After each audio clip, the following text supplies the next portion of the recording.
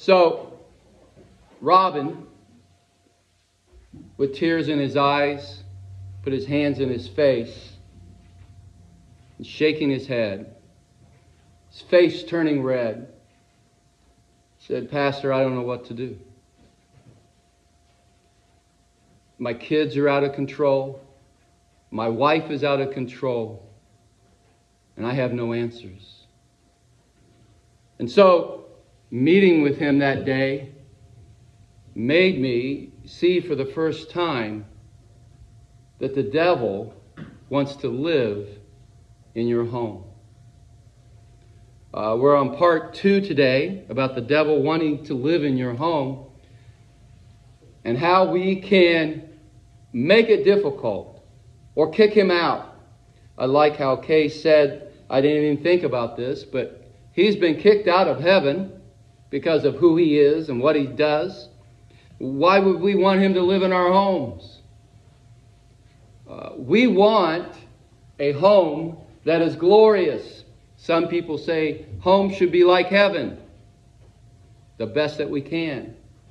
We don't want him living in our homes, yet there are things that we say, things that we do that invite him in. We live a certain way where he can, if you see the picture, he can actually have a recliner with popcorn and a pop, enjoying himself in our home. We don't want that in our homes. We read Ephesians chapter 5, verses 21 through 6:2 is what I read, about how we can kick him out or keep him uncomfortable in our homes.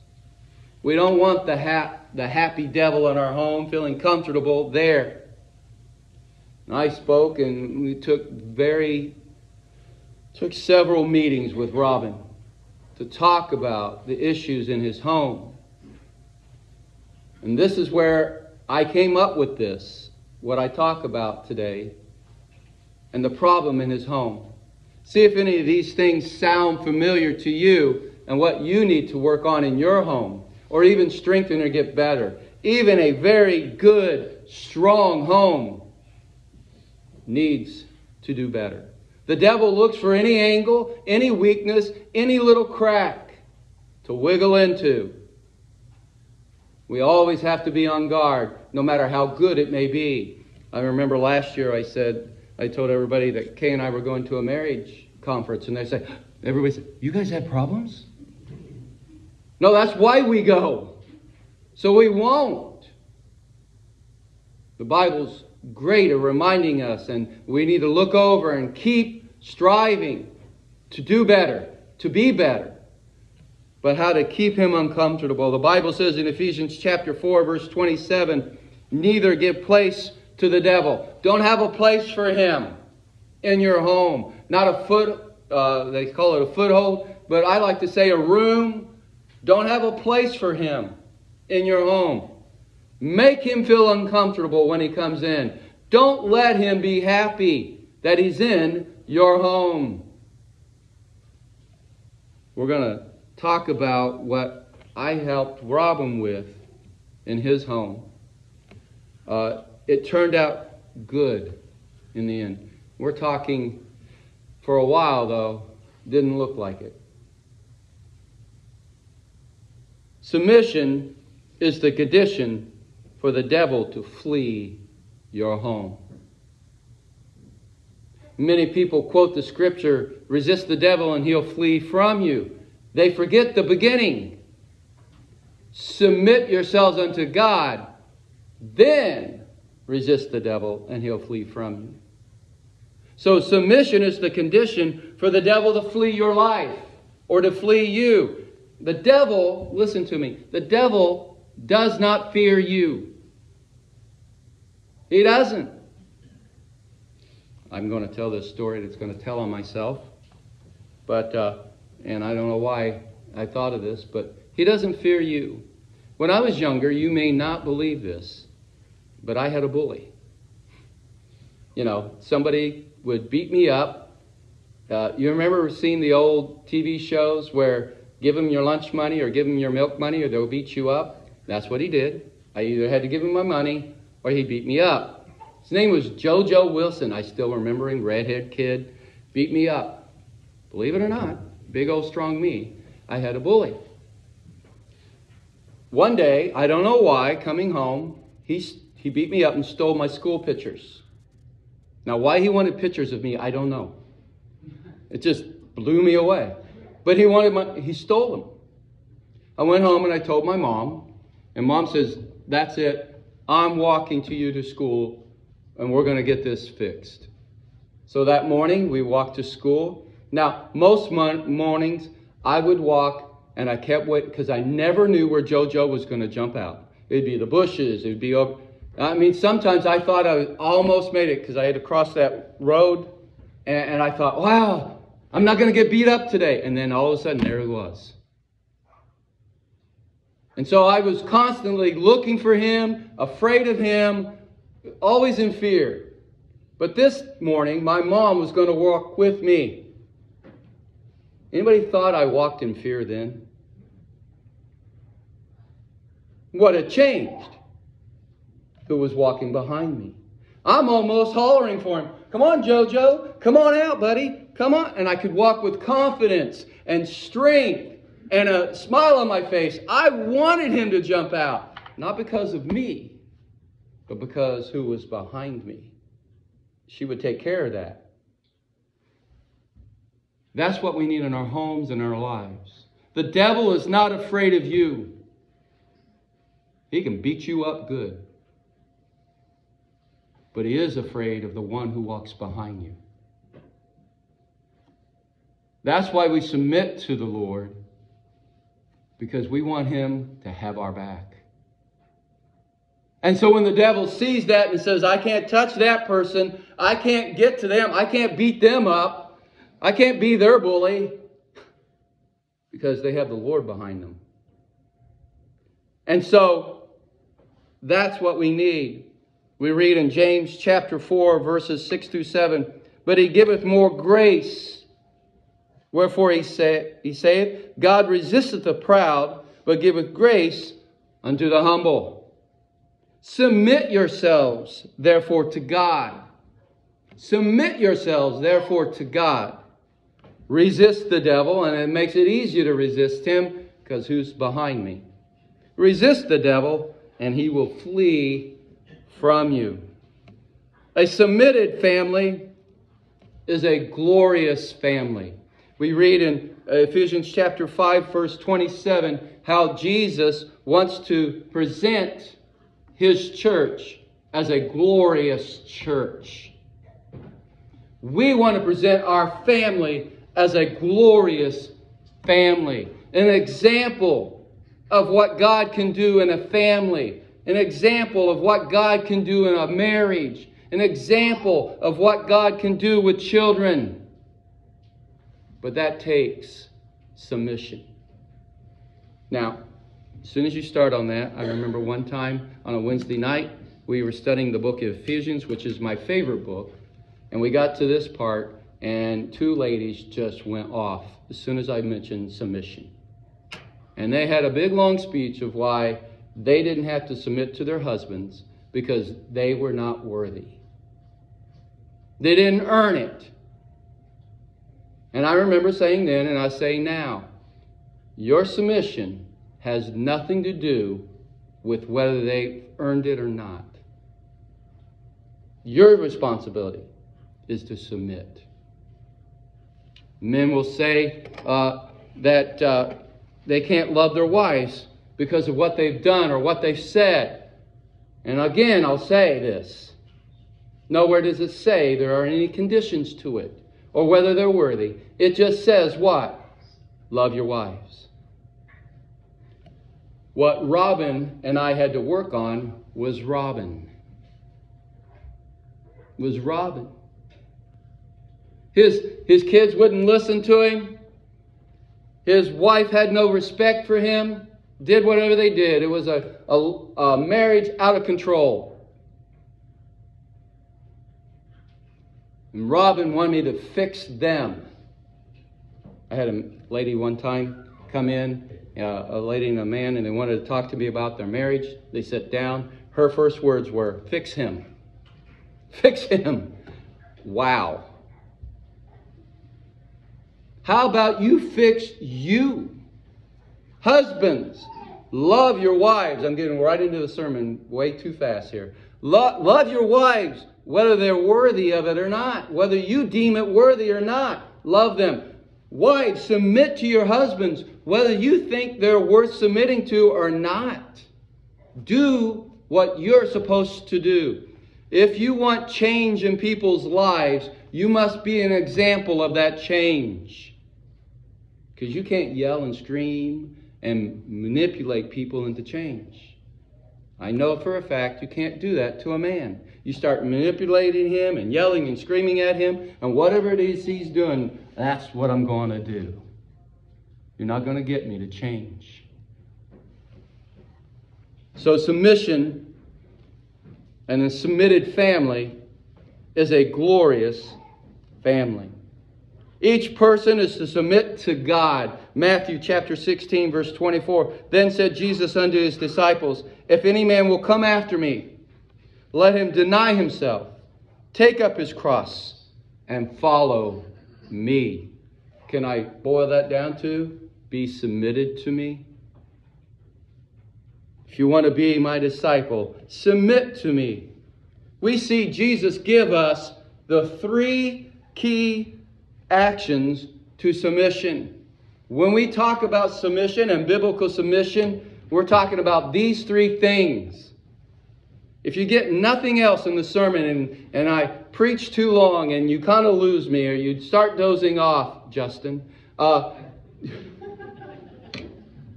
get these 3 things that Jesus taught us about submission and apply them to your life and your family and your home and your spouse. First of all, he said, deny himself. That takes humility. Can I say, humble yourself to your spouse?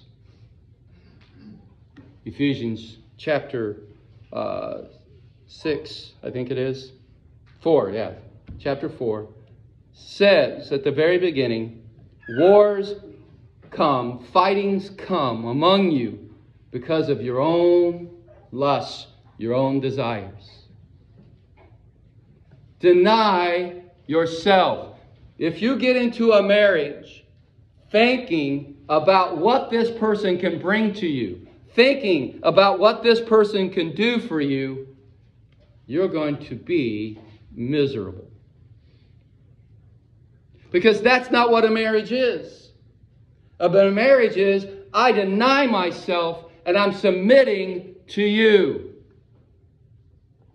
Your desires, your wants, your needs are now mine. And I'm submitting to you. I'm denying myself. It's a wonderful thing to see that work. I remember a lady in my church in Brownstown. She was older, much older. Her and her husband both got saved in their early 80s. And I remember baptizing them. That was something. She was fine. It was him. He, 80-some years old, he did not want me to take him down. She told me the story about when she was a child. And Mom would fix dinner, and they were a household of like 10 or 11. It was a big family. And she would make dinner, but she never saw her mom make a plate for herself. Now, she knew Mom was eating, but she never saw Mom make a plate for herself.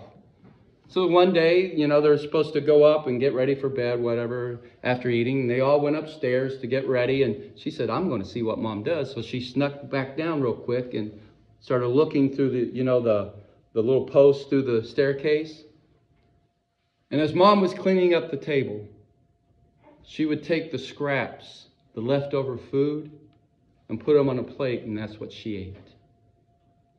Because she wanted to make sure her children ate first. That's what we're talking about. Deny thyself. Always was a memory that she never forgot, because her mother denied herself and made sure her children ate first. When you deny yourself, you're there for them. It's not come home and say, "Woman, where's my food? Why is there not dinner ready?" It's come in and said, "Have you had anything to eat? Are you hungry?" Deny thyself. Remember when Kay and I first got married, and she was all excited about being married and all that. And every time I turn around, I said, "I'm thirsty." And she'd just go run and do it. And eventually I said, "Kay, I didn't marry a slave. I can go get my own stuff. It's okay. I can go do that." But the willingness to deny. When we submit to Jesus, that's what He wants from us.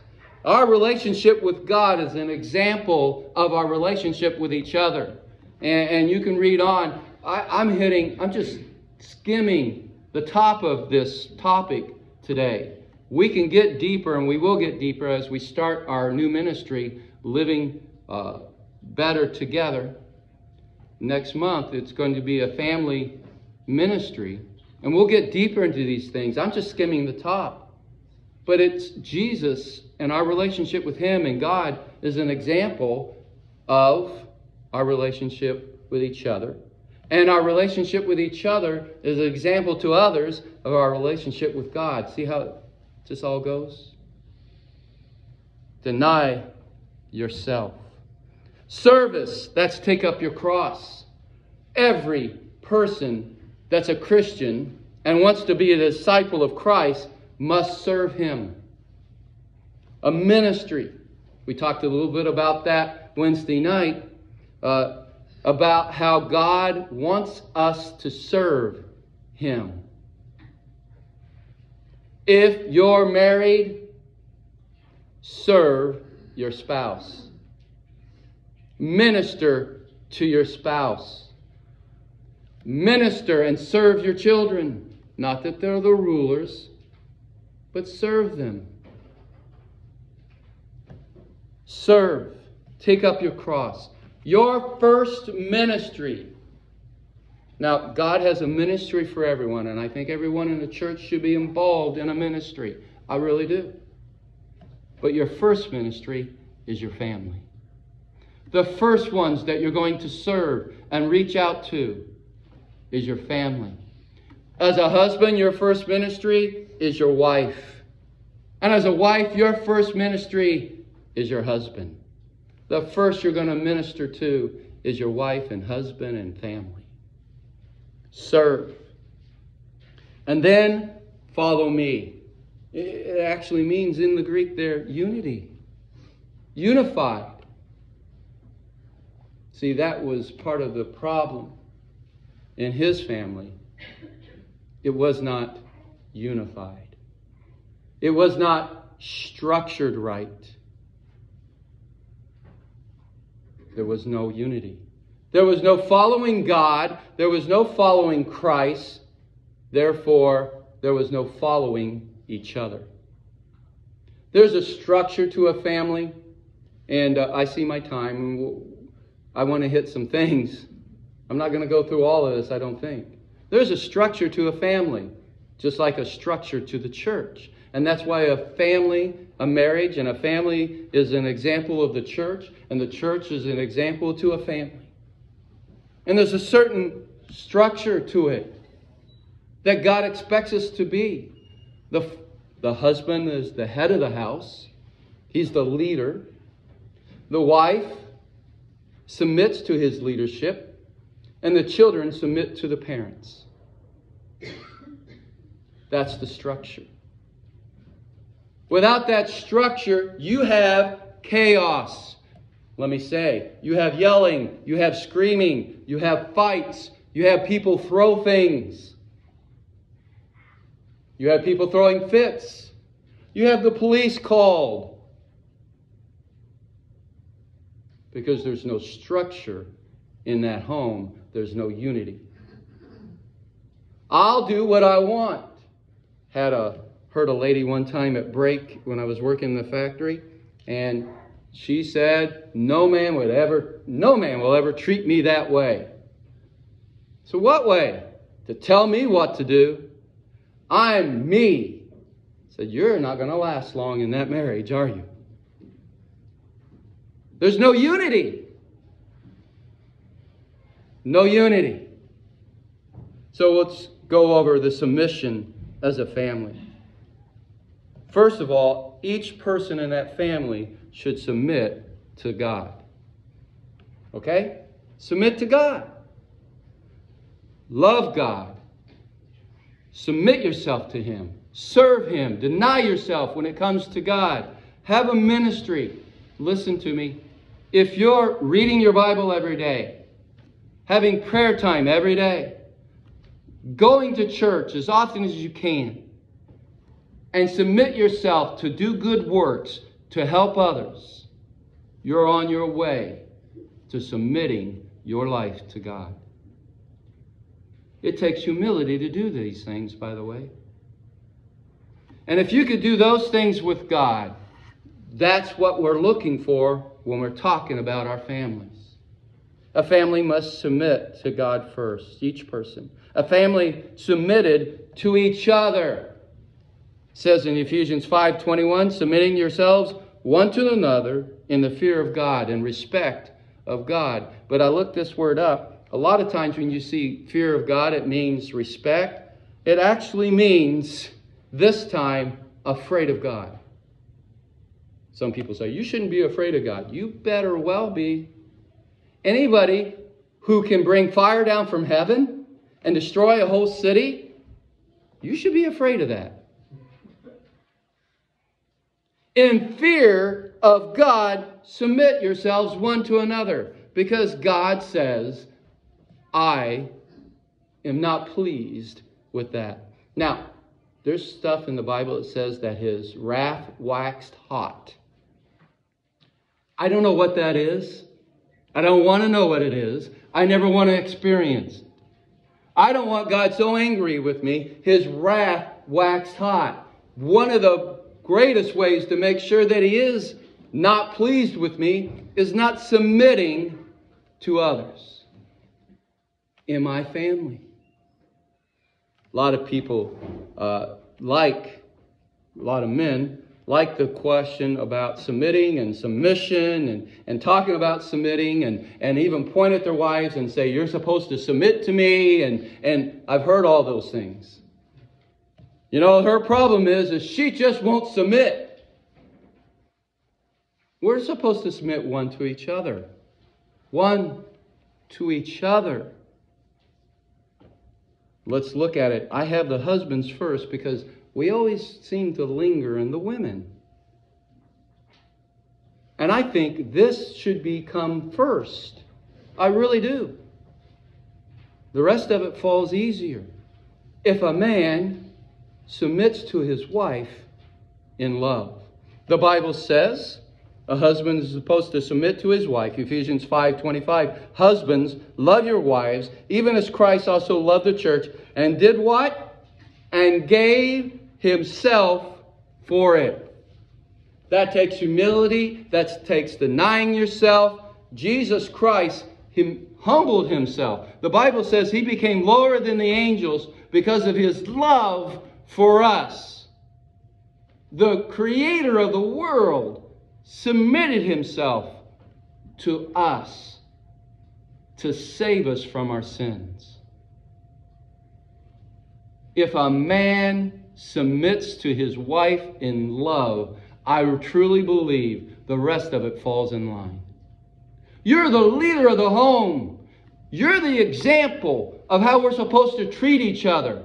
And if you don't treat mom right, the kids aren't going to treat you right. And they're not going to treat mom right. They're not going to treat each other right. Don't think they don't hear how you talk to mom. You talk down to her. You belittle her. They hear that. Submit to your wife in love. He gave His life for us. Read on in that chapter. It explains a little more. But this is the bottom line. Men, give your life to your wife. Give your life to your wife. Well, she yells at me all the time and she nags me all the time.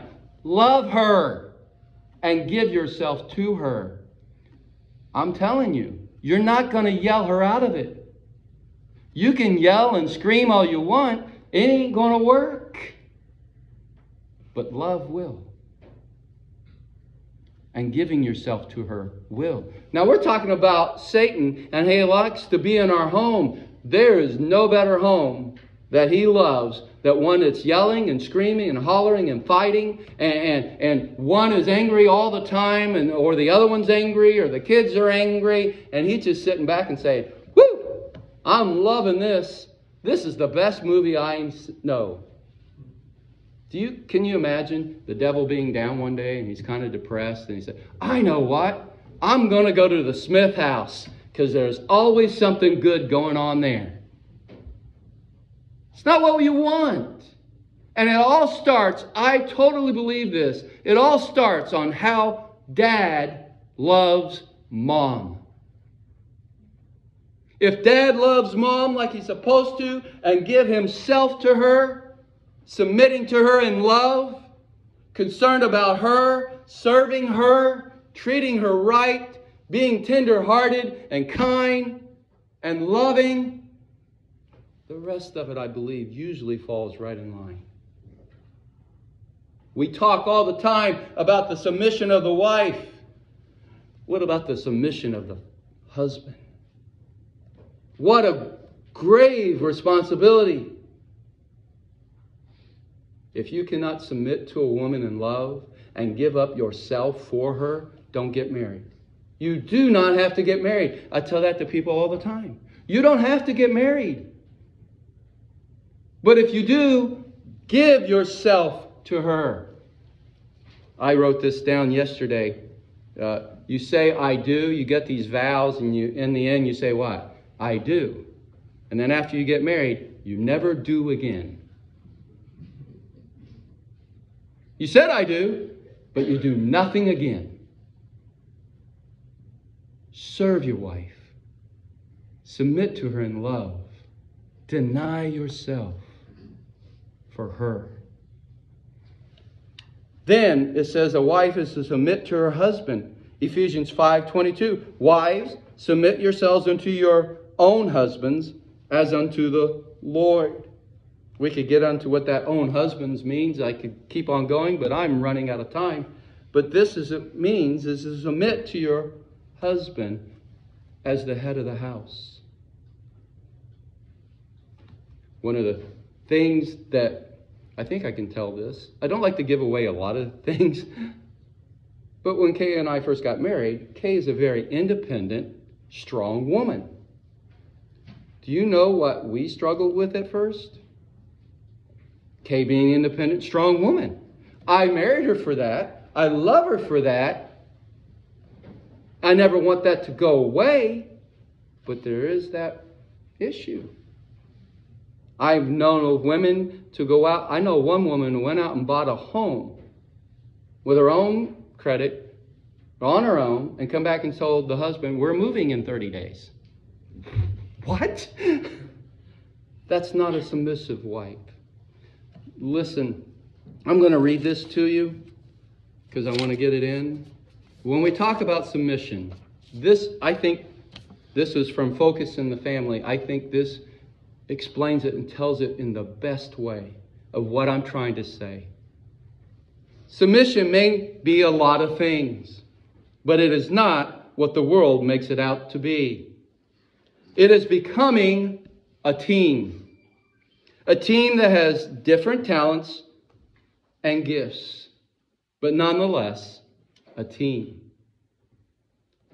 It's a relationship with one that's lifting up each other and blending with each other in the fluid, everyday family moments.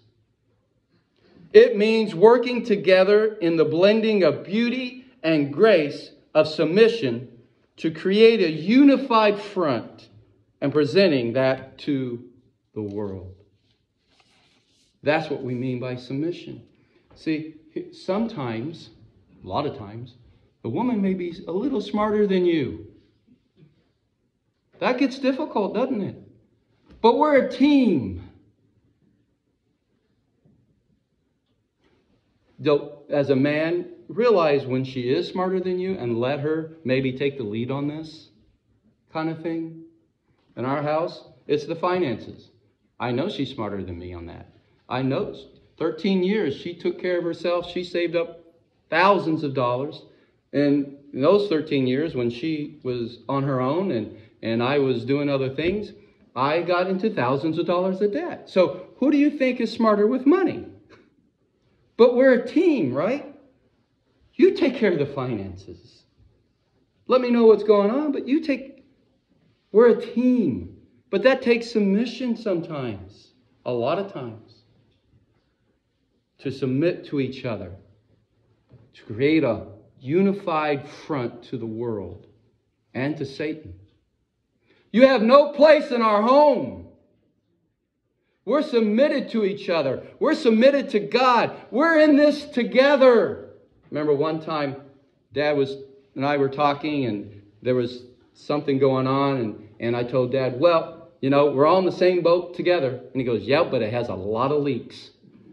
All right, so plug those leaks so it doesn't go down. A unified front to the world as an example of what a Christian home is. An example to your children of what a Christian home is.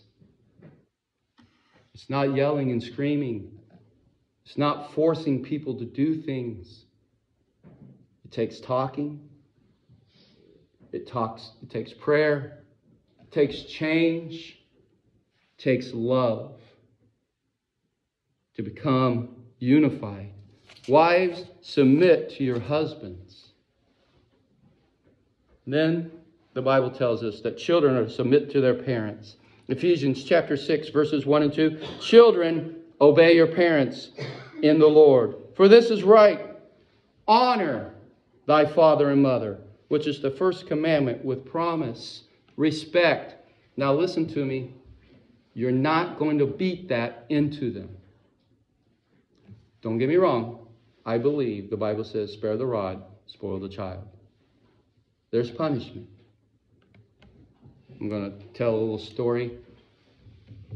Dad doesn't even know this. I hate giving away family secrets. Mom one time gathered us kids together. She had a belt. And she says, I can't make you guys respect me, but I can make you fear me. And she beat us with a belt. By the way, as I grew older, she didn't get either one. Respect or fear. You're not going to beat your children to respect you. That's not what spanking is about. It's not about respecting you. Do you know how you're going to get your children to honor and respect you? One, how you treat each other as a married couple. Two, respect and honor them. Yeah, our children are to obey us and submit in obedience, but we're not to provoke them to anger. Respect and honor them. One of the ways is to realize that every child is different. Every child is different. If you ever coached any kind of sports team, you'll know that every child is different. They're at different levels, different talents, different skills. There's different ways to approach them. You'll find out real quick. Some children, you can yell at them and they'll get it and they'll go. Another child you yell at and you've lost them. They'll just go inside themselves. But all of them respond to respect. Every child responds to respect. Well, I yelled at them enough. I've thrown them around. I've beaten them enough. Why are they not submitting? because that will always lead to rebellion. But respect and love is completely different. Satan loves it. Satan loves it when we use violence. I'm not saying correction. Correct your children. Believe me, I believe in that. Ask my children if I believe in that. They'll tell you. But Satan loves violence. Don't slap and hit your children out of anger. I remember one time we were coming home from school and Mom was not pleased with our grades.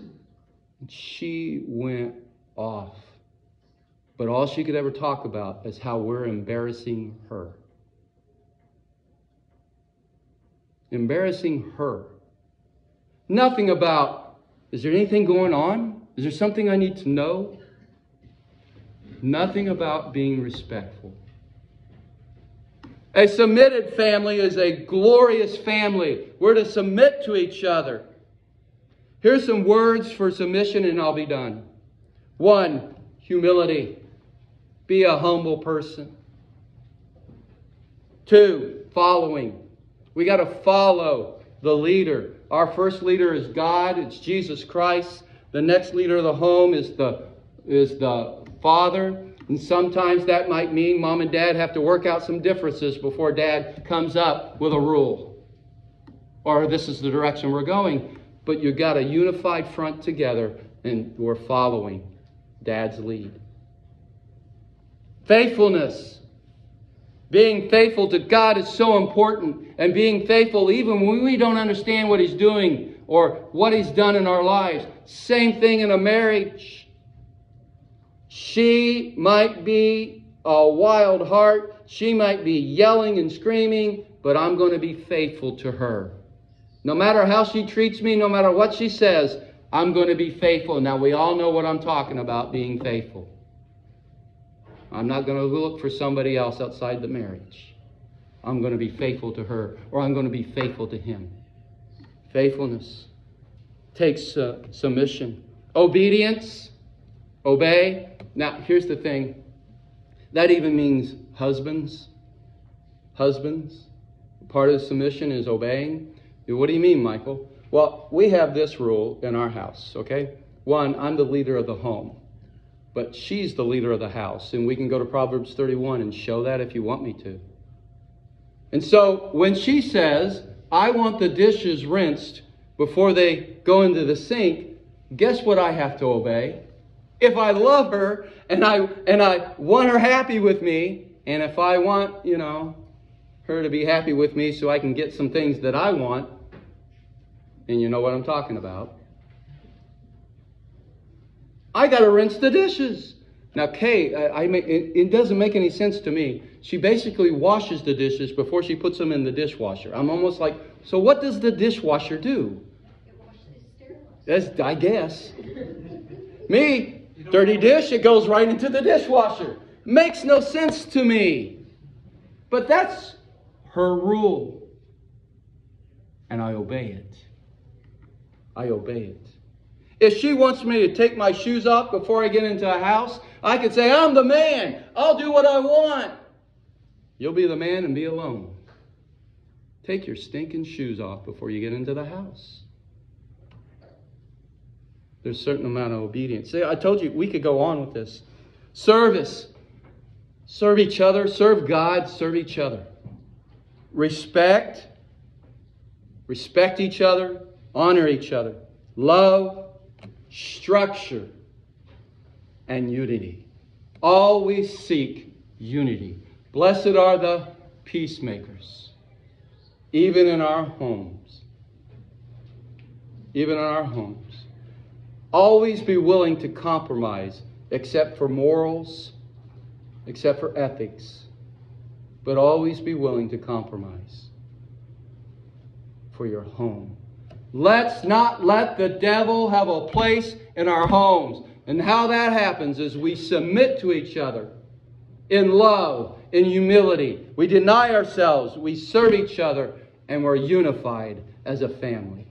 The devil hates that. And you guess what? Whatever he hates, I think that's what I want to be. That's what I want to be.